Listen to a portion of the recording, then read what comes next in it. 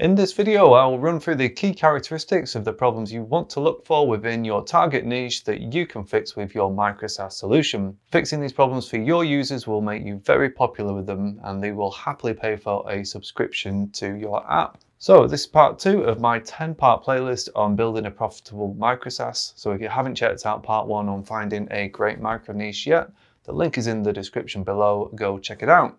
And in case you're new to this channel, then my name is Rick. I managed to quit my crappy corporate software developer job a few years back by building up some Micro SaaS apps, which I eventually sold and exited from for a decent cash payout. And now I'm passionate about helping other developers get started on their own Micro SaaS journeys, which is what I talk about here on this channel.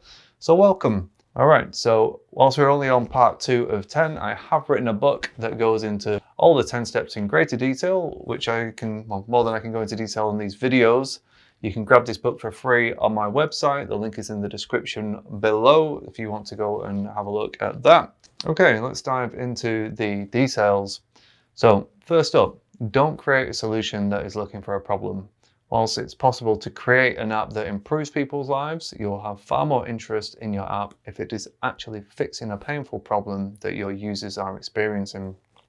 So these problems need to be genuine problems that are in dire need of a solution rather than temporary irritations. So always start with the problem rather than the solution.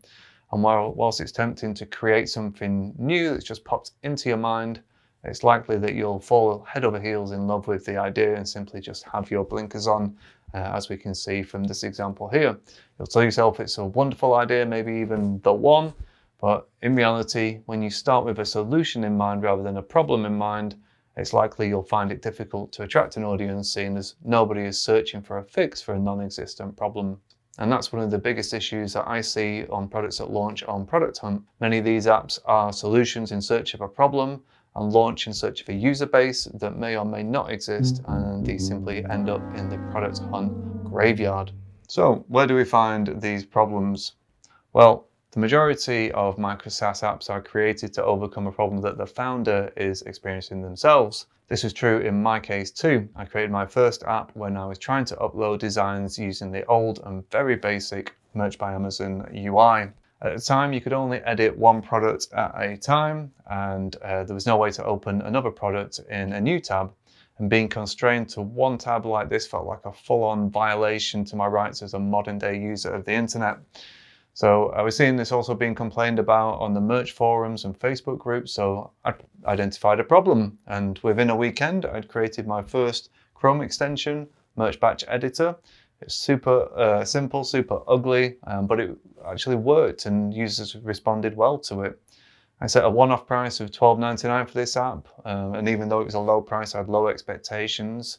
After all, I wasn't going to run any ads to it, just rely on organic traffic. But much to my surprise, to this next slide, I'll show you I actually generated over $3,000 from this, which, all right, it's not life-changing amount of money, but it allowed me to build up an email list and good trust in the community as a trustworthy app developer. And so when I was launching my next apps, I was able to build upon this initial success. Okay, so the next place you can look for sources of problems are customers, friends, and family's problems. So it could be that in your freelance work or full-time job, you see a recurring problem for which there isn't a viable solution yet. So is there a way that you could create something that plugs in that gap? Alternatively, you could solve a problem for friends or family members perhaps.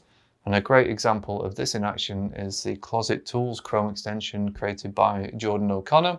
This was initially created just to help his wife automate some of the tedious tasks on Poshmark, starting off life as just a simple script, but he ended up sharing that script with the community and received great feedback, so much so that he made it into a Chrome extension, and the rest is history. So what started as a simple script to solve his wife's problem evolved into a great Micro SaaS product that fixed a common problem Poshmark sellers were experiencing, which in turn led him to scale his app to $32,000 in monthly revenue as a solo founder.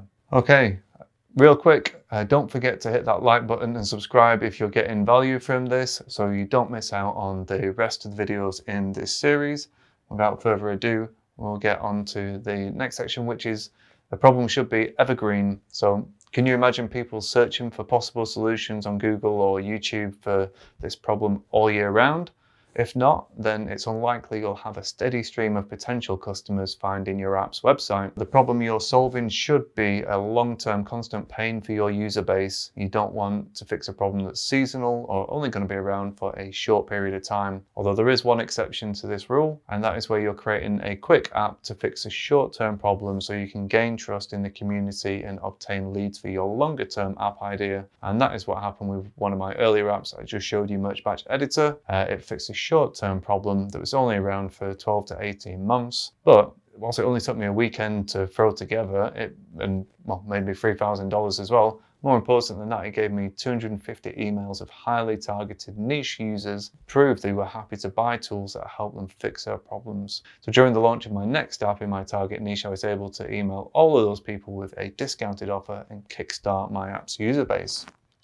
Next up, you're going to make sure that the solution is within your attainable skill set. So would the solution for the identified problem be something that you could build with your current skill set? And if not, you'll need to factor in how much time you need to allocate to training up in the required technologies before you can even start building your app. So building an app in the augmented reality space would be super cool, but if you're going to burn all your energy and time just getting to the start line, it's a non-starter. Also bear in mind that if you plan on using new technologies to create your first app, it's likely that your app is not going to follow those best practices for those technologies. After all, you'll likely be gluing together code from various tutorials, plugging in fixes from Stack Overflow just to get the thing up and running. So it'll take some time before you're capable of creating apps in these technologies using the best possible practices. Right then, here are the key takeaways from this video. Your Micro SaaS app idea must fix a problem.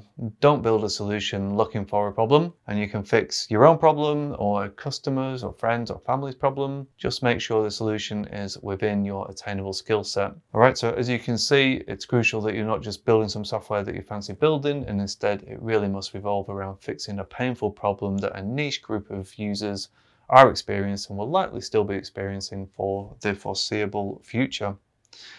Right, don't forget you can grab a free copy of my Micro SaaS handbook, which goes into all 10 steps in much more detail on my website, linked below. And next up, next time out, we're going to be talking about actually the exciting topic of generating great Micro SaaS ideas that solve these problems. That's it for now. If you're interested in any of these topics, then you know what to do, and I will see you around. See you in the next video. Cheers for now.